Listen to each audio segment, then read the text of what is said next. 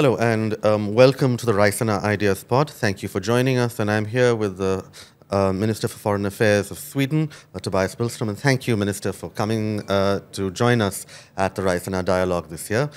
And we're looking forward to hearing your thoughts on a number of issues, but I'd like to start with Sweden's position currently in its presidency of Europe, which is, of course, a rotating position, but one that you take on in Sweden at a very crucial point in Europe's relations with its neighborhood, but also with the wider world.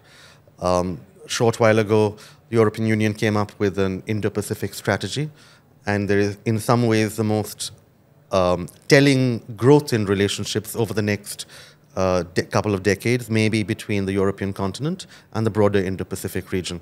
How do you feel the Swedish presidency can contribute to this dynamic, and what is your view of this relationship going forward? Well, first of all, thank you very much for inviting me here to the ORF pod, and I would like to start by stating, I think, the obvious, namely that the Indo-Pacific region counts for 60% of the world's GDP overall. And I think that's in itself is a good enough reason for the European Union to be engaged. But there is, of course, more to it. It's the fact that this region harbors a very substantial amount of the world's population. It is, if we look at India as a specific country, it is also the most dense, largest country population. And I think that we need in the EU to step up and become more interested in the Indo-Pacific region. We need to talk more about trade, we need to talk more about green transition, climate change. We also should talk more about supply chains, something which has, during the COVID period, becomes increasingly more interesting for many parties around the world. And also, of course, security matters, which is also important. And we should do this in a dialogue with the countries of the Indo-Pacific. And for our part, as presidency of the European Union, we believe that we should start organizing things in a better way when it comes to this dialogue, and do it in a more frequent manner. We shouldn't just sit down when there is a crisis. We should do it on a mutual basis. And I think that you're quite right. That is, the sustained dialogue is one way to get better understanding if a crisis does emerge.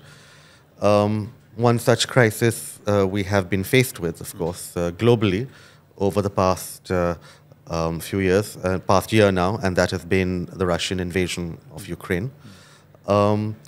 For us in India, what we did note was that the effect on Sweden was great, that it changed the 200-year policy of neutrality. But it is also true that many of our other partners in the global south do not necessarily see the Ukrainian invasion as so much different, very different from some other invasions in the past 20 or 30 years. Is there a way that you would want to change their mind? Is there something that you would want to tell us about how this is an unusual and particularly dangerous event from the point of view of sovereignty? Yes, definitely. I would like to start by saying that this is a conflict which concerns all on this globe, because what's happening now with Russia's illegal aggression and war against Ukraine is that we are faced with a challenge towards the UN Charter about the very fundamentals, rules which guide us through this world, and which states very clearly that larger states do not have a right to encroach upon smaller states. They do not have a right to tell other states that you won't be allowed to have territorial integrity or to have sovereignty. You are a part of our sphere of interest, and here we dictate the conditions. And looking towards this region, I think, especially with relation to China, there are reasons to be worried about what would happen if Russia were to succeed in Ukraine, because that would also herald to many states around the world who are authoritarian that, might is right, and might is certainly not right. Going back then to Sweden and also to our neighbor Finland, the 24th of February 2022 was certainly a very important date in world history, with the invasion of Ukraine being launched by Russia. But the 17th of December 2021, the year before, was also an important date for Sweden and Finland. This was the date when Russia launched a letter saying that, in essence, that Sweden and Finland would never be allowed to join NATO, that we were also part of their sphere of interest, and that we were to be guided what they thought was, the dictate of Moscow. This was what started the process that led to the NATO application of Sweden and Finland. The understanding by us, by the governments of Sweden and Finland, and also by the populations. We should understand that in Sweden, NATO accession has a support of 77% of the population, and in Finland it's 90%. This is because we know, with the closeness in geography towards Russia, that unless we improve our security situation by joining NATO, what is happening now in Ukraine might very well happen to us as well. Russia shows that there is no limits to the use of military force in order to achieve political goals. So again, this is why we are joining NATO, because we feel that it is the only way forward.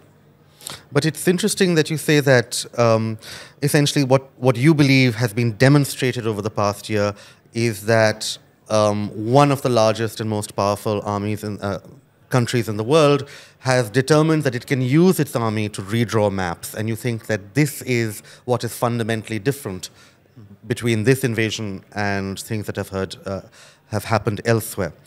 In your sense, and over the next a few months as you carry on your presidency, how would you think that the rest of the European Union, both in Brussels and the other member states, what advice would you give them in terms of their outreach to the global south, to places where maybe this powerful argument is not heard effectively? I think that we have to be a bit humble from the European Union. We have to understand that the narrative which is being pumped out by Moscow is about colonialization, that the war in Ukraine is the West, underpinning a state, underpinning Ukraine in relation to Russia. The matter of fact is that it is actually the opposite. It is Russia that is the colonial power. It is Russia that is trying to rebuild an empire. And sitting here in Delhi, in a country that used to be part of an empire, I think that many of the people in this country know exactly what I'm talking about as Foreign Minister of Sweden. The time of empire building should have ceased after 1945.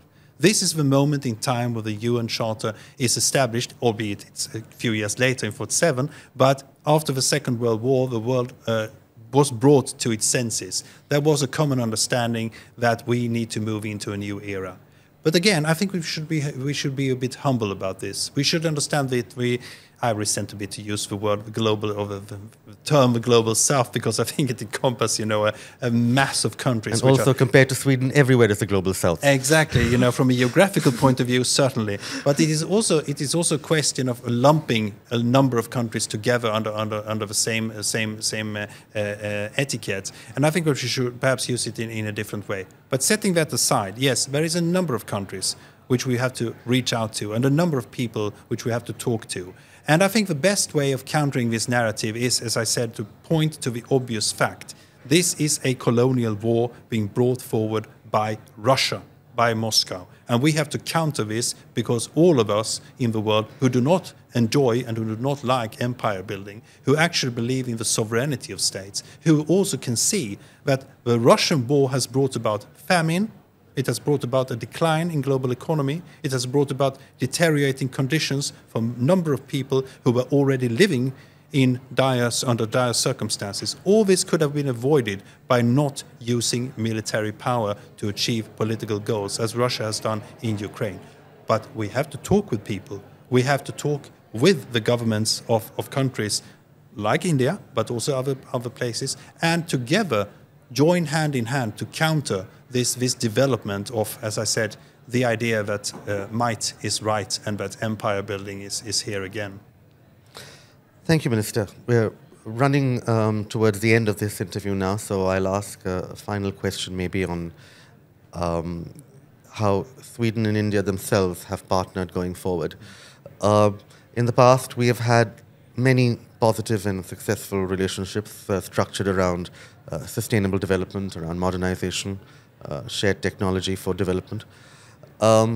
But maybe in the future, we were wondering, what are the new domains into which this collaboration is likely to go? What do you have in mind yourself for collaboration between India and Sweden, and maybe India and the Nordic countries in general? Thank you very much. I have a long list of items because I feel that India and Sweden are so very close in minds, and we have had diplomatic relations for 75 years. We have been here ever since India was declared its independence. We have companies, 260 of them, many of them who have been here for 100 years. We have been here for, as they say, the long haul, and we intend to remain here because we can see that there is so much cooperation going on with Indian IT engineers going to Sweden, with Swedish companies being present here in India, and we would like to expand that. We would see more along the lines that the Indian government itself has declared, make in India, Swedish companies manufacturing goods and services on Indian soil. And this is the way forward as we see it. But there is also more to it than that. We can see strategic cooperation taking place. We have large deposits of rare, earth metals that has been found in the north of Sweden, which could be put into good use. Including them. Exactly. There is room for a lot of cooperation on that lines as well. As I said before, supply chains is becoming increasingly more important. So I'm here to start this dialogue on behalf of a new government. I've already had a very good bilateral together with your foreign minister, and I see plenty of room for cooperation on such various things on the agenda, such as climate change, green transition, and, as I said before, manufacture. And also, I think there's room perhaps even for defense cooperation. Who knows? Wonderful. Thank you so much, Minister. Thank you for joining us at the Raisina Idea Pods and at the Dialogue, and we hope to see you again here in India often.